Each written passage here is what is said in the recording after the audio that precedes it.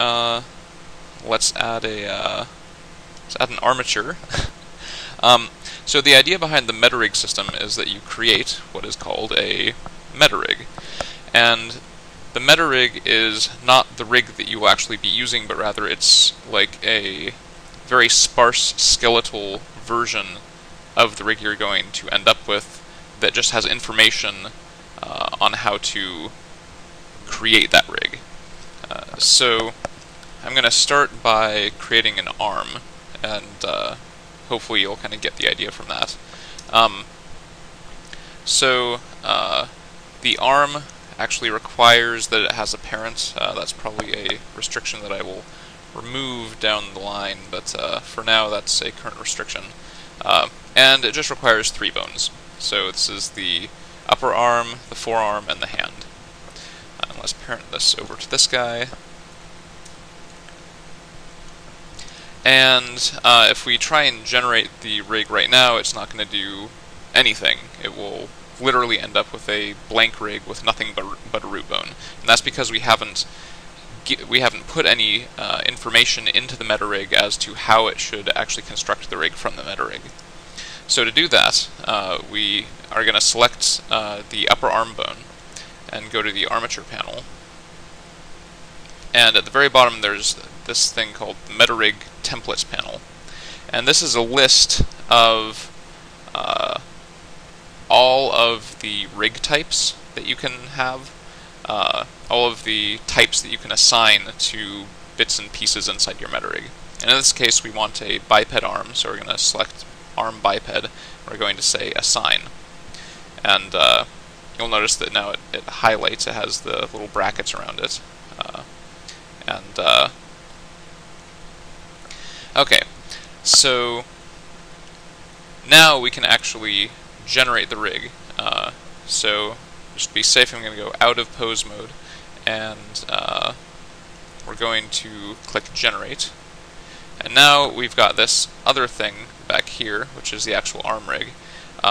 Once you've generated the rig for the first time, you can actually move your meta rig off to the side. It doesn't have to stay in the same position. You'll still be able to regenerate it, like so.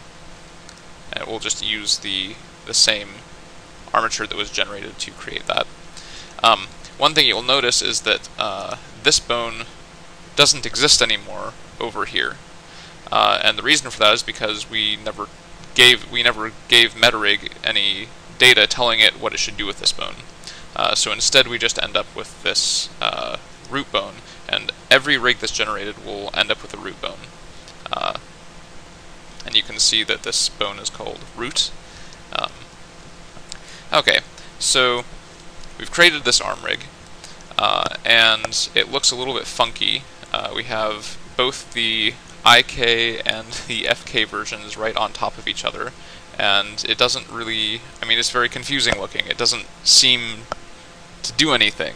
Like if you move around the IK controls, like nothing is happening, for example.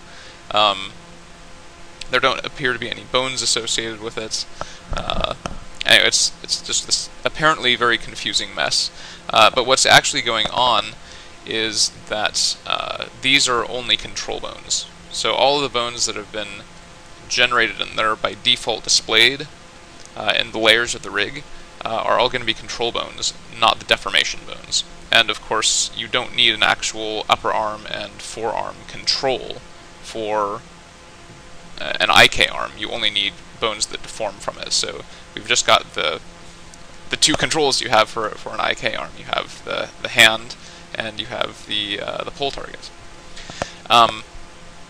So to actually see the deforming bones, all of the bones that will actually deform your mesh are going to end up on the third to last layer over here.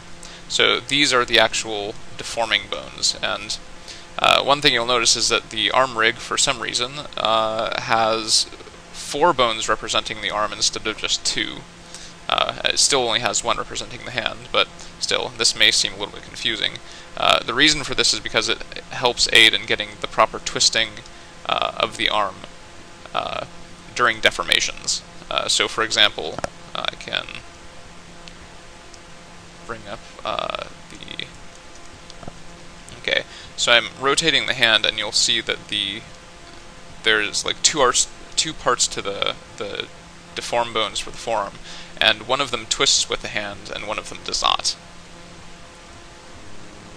And that is your basis for creating forearm twist, is that you just kind of smoothly weight between these two bones over the length of the forearm, and then you'll get a nice forearm twist. And the same thing happens with the upper arm. The upper arm has twists to it as well, depending, like, based on the pose, and so we can get a feel for that. You'll notice that as we twist the upper arm here, only this bone is twisting with it, but this one is not. But it still rotates with it like this, so that gives you a nice basis. Again, you just kind of smoothly weight over the length of the upper arm between these two bones, and then you'll get much better deformations. Anyway, so when you do finally go to do your weight painting with the mesh, the only bones you have to worry about, literally the only bones you have to worry about at all, are going to be on this third to last layer. None of the other bones will have any effect on your mesh, and they're not supposed to. So when you do the weight painting, only do the weight painting to the bones on the third layer. Or, the third to last layer, not the third layer. Okay, but one thing that you'll notice that is kind of annoying about this is that the FK and the IK controls are both on the same layer, and this is obviously not ideal because it will make it quite confusing when you're trying to actually use the rig. So what we're going to do is we're going to set up, I mean, one thing that you could do is you could just generate the mesh, or you could just, not the mesh, you could generate the rig just this way, and then manually move the bones to the various appropriate layers, and that is totally a fine way to go about it. There's nothing wrong with that. It will work fine. But another way that you can do it, if you want, is to actually set up some extra properties, or give some extra information to the MetaRig generator by adding some more properties to the bone. So under the hood, when you tell it to assign a rig type to a bone, what it's actually doing is, if you go to the bone panel, or the bone panels, it's actually adding a custom property called type and just giving it the name, and that's it. Like, if you wanted to, you could actually do this manually. If you memorize the names of the rig types, you could just do this manually just by adding a custom property, calling it type, and saying arm biped, like so, and that works fine.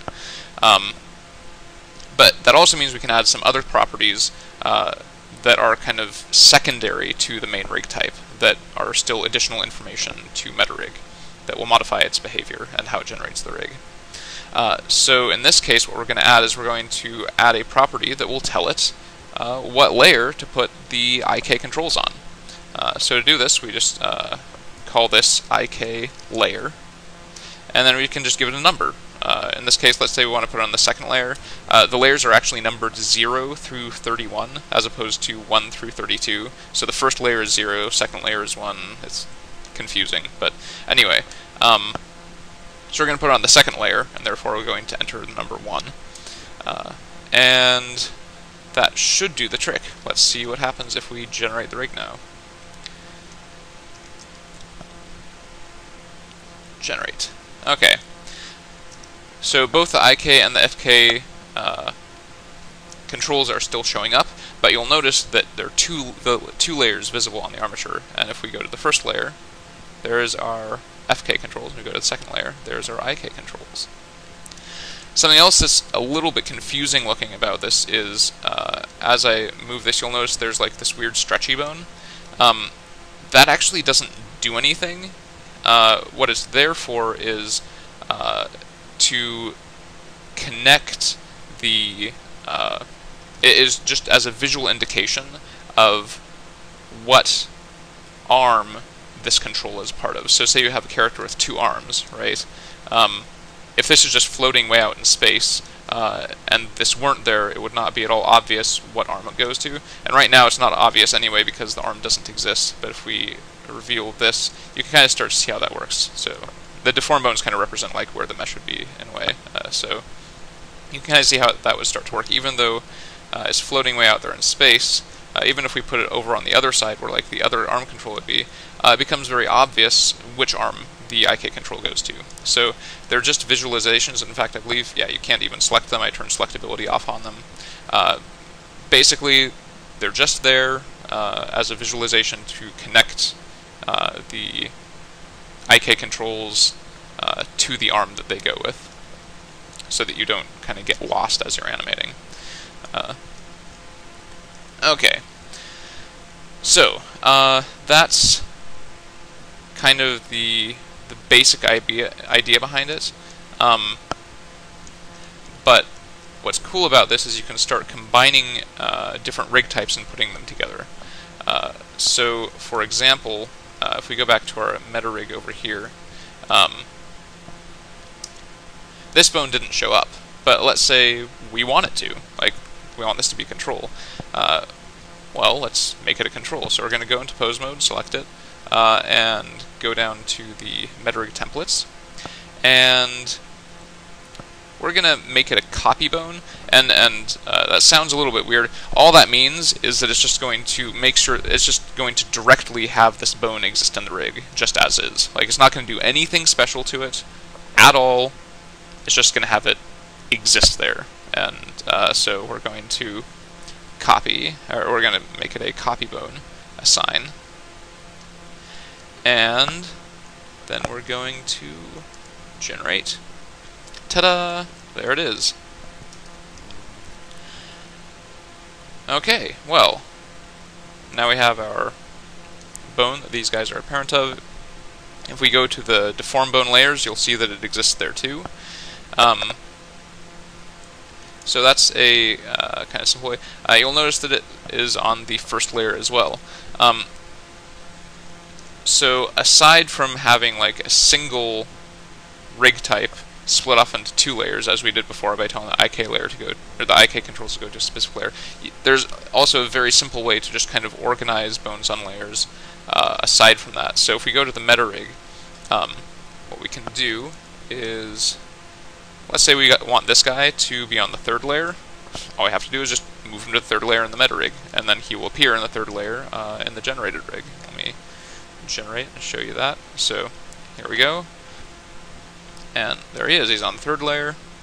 So in general, meta rig tries to place bones on the same layer as the bones they were generated from in the meta rig. So that's a very simple way to organize layers. But there's some cases, like the arm, for example, where it just creates two sets of controls from the same bones, and in that case you can use custom properties to specify which bones should go on which layers.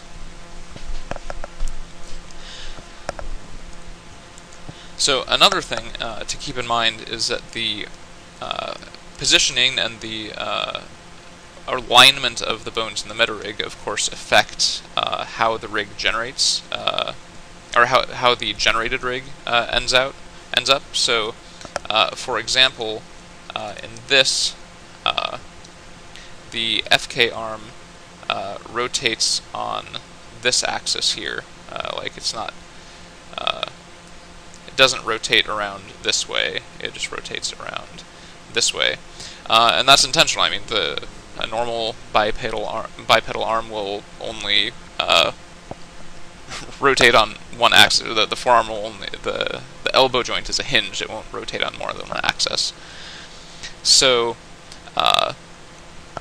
to make sure that the generated rig is aligned properly, you need to align that in the meta rig.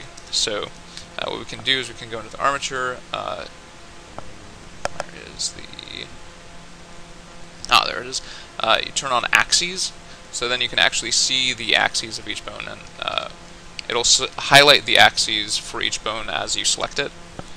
So, for example, in this case, we can see this is the x-axis, right? So then this is the x-axis on this one. And with the arm rig, and in general with most of the rigs, I've tried to create them in such a way that the sort of primary axis of rotation, if it has one, is going to be the x-axis. So in this case, we want to line up the x-axis to be the kind of direction of rotation for the forearm. So, and it's going to rotate around the x-axis, so you can imagine, like, if you look directly down the x-axis, it's going to rotate around this way. So we want to set it up so that it's will rotate kind of more the way probably a typical rig will be set up, or sorry, a typical model will be set up. And okay, and that kind of ends up aligning it with that pretty well. Let's just set up the hand to be sort of similar. Okay, so now if we generate the rig from that again, then now you'll notice that first of all the pull target is kind of more the way you would expect it to be by default. It's back here instead of down here, and the forearm now rotates in the direction that you would expect it to.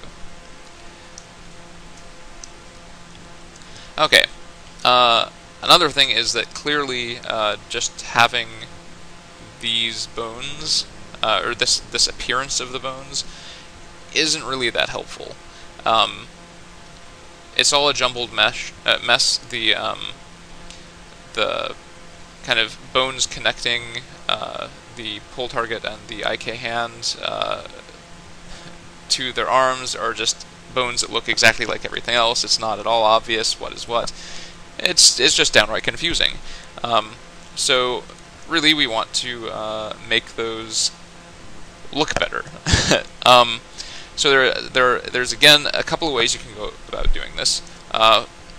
One is you can generate the entire rig and make sure you have the whole rig exactly how you want it first, and then you can start creating, like, let's say that okay, let's create a circle. I'm just going to call this, I like to, for the meshes that are going to be the shapes of control bones, I like to prefix them with WGT for, like, widget, or, you know, where you could also do, like, GZM for gizmo. It doesn't really matter. Anyway, we'll call this, I'm just going to call it widget arm for the time being. And then we can go in here and go to the bone panel, select the, you have to be in pose mode, I believe, and select the bone, go to the bone panel, and here's this, under display is this custom shape field, and all you have to do is just enter the name of the object, or the mesh, that you want it to mimic the appearance of. So in this case, widget arm. And clearly that's not exactly what we would want it to look like, so now we can kind of rotate this around and get it to look more as we would want. I'm just gonna put this like 0.5, so it'll be like in the middle of the bone. We can kind of scale it down a little bit, and now we can use this for this one as well. Okay, so now we have sort of this, you know, it would be a good idea to get a mesh in here. I'm going to put one in. Okay, so I've paused the video and just added a mesh quickly. So here's what the mesh looks like. One thing that I like to do with my armatures in general is, you'll notice that these circle controls don't show up in solid mode, and also, yeah, anyway, so what I'm going to do is I'm going to, where's that? Okay, so under object, I'm going to have its display be wire, and now it will be visible. So now you can kind of see how those widgets work, like they're around the arm. Currently they don't deform the arm, but they're around the arm. And we can probably do something, if we duplicate this guy, say body, now we can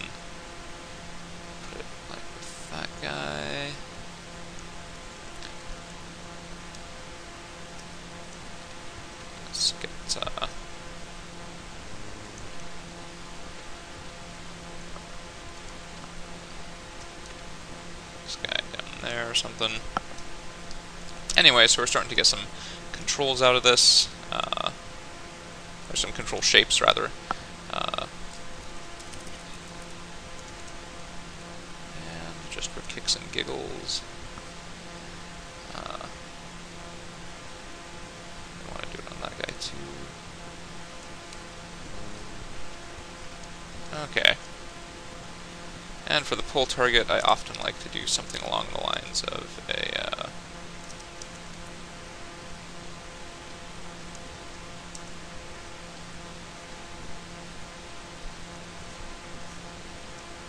something like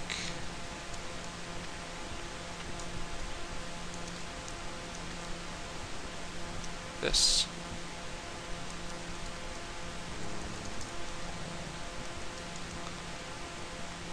Pull target, pull, and then we'll just scale this guy down. But then also we still have like these big suckers here, and see, currently they're unselectable because they are by default. Let me try and figure out what they're named again. It's always a bad sign you can't remember what you yourself named things. Okay, so here we go. So they're going to be Fizz, Bone, 01, 03, or 02 and 03. Okay, we can get this guy out there. So what I want to do with these, I just want to make a line for them. So there'll just be simple lines. So we're going to plane. It's called widget Fizz.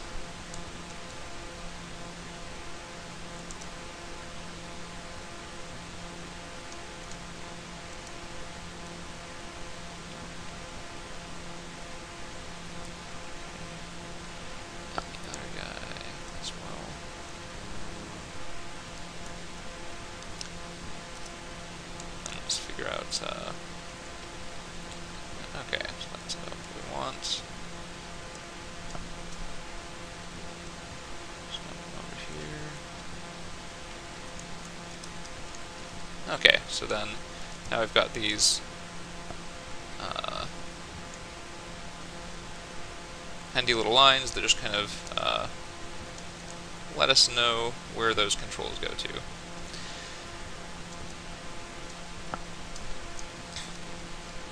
Okay, so that's one way you can do it.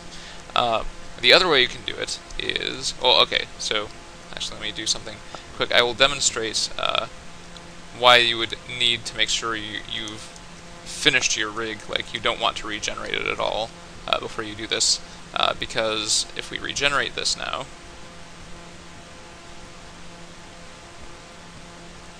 all the shapes go away. Oh no! No! All that work. Oh!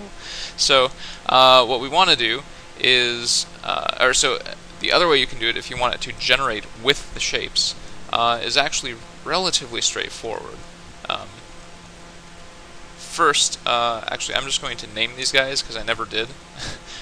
So you'll notice this is Bone 001, Bone 002, Bone 003, and if we go over to these guys, these are named Bone 002, Bone 03, Bone 004. Is that right? Wow, that's weird. Okay, it put them up one level.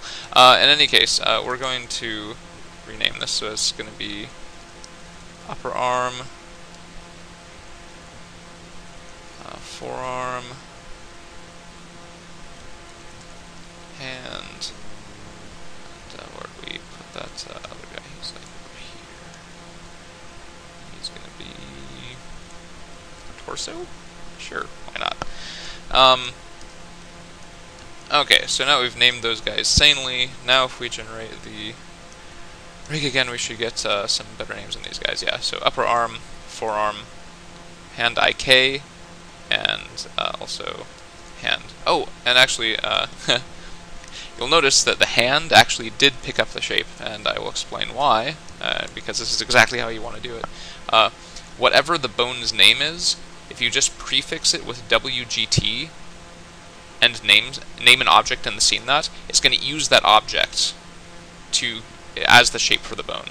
So in this case, I had already a WGT hand, and it has to be all caps and with a hyphen before it, and the caps has to be all right and it's case sensitive. Because I did that, when it generated it, searched for an object of this name and used it for that bone. I hope that makes sense. The bone is called hand. The object is called WGT hand, and so when it generates it, it will search for this and use that as the shape for the hand. We can do that for the rest of them now. So in fact, we can take this guy, and let's see. So this guy is called hand IK. So let's duplicate this and call it hand IK. And you can also use instancing if you want, Alt D instead of Shift D. If it's going to have the same shape, that'll work too. Okay, this guy is called upper arm, so we're going to call this guy upper arm. And then let's duplicate it and do forearm. Let's just kind of collect these guys up here. So those are the hands. This is the arm. It's going to be called not Tosro. I can't type. Torso. Though Tosro would also be a pretty cool control name. Okay, and then for the line, it's going to be, what are these guys called now? Viz hand IK and Viz forearm IK. So that makes a bit more sense now. So we're going to duplicate this guy. One of them is going to be Viz hand IK, exactly as it is named here, and the other one is going to be Viz forearm IK.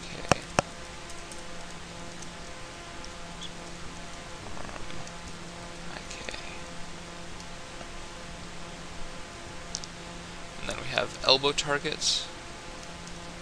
I think that's it. Elbow targets. Okay. I'm going to save this quick. And now, if we generate, haha, look at that. Look at that. Oh, that's just beautiful. Okay.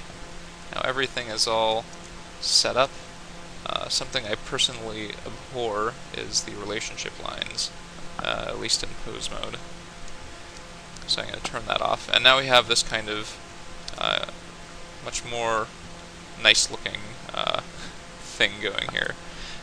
We still haven't weighted the mesh to the armature yet, so let's go ahead and just use automatic weights for now, just to kind of get a rough idea. It's not going to be great, but it'll hopefully do the trick. So that's Control-Alt-P for parenting. If you parent a mesh to an armature, it will give you an option to also create an armature modifier automatically. So we do that, and now if we start posing around, we should see, yeah, obviously the weights are not great, but they get the job done. Okay. You'll also see that like the double bone arm thing that I did doesn't work out so great with automatic weights. You really have to go in there and manually make a very smooth transition. Also, it's generally a good idea for the modifier to have a dual quaternion transformation, or deformation zone. Okay. Anyway, so now we got that, so we can kind of start to see how the how the rig interacts with the animator, or how you would start to actually use this rig. So you can see this guy just kind of brings everything along with it, excepting for the IK control and the pull target.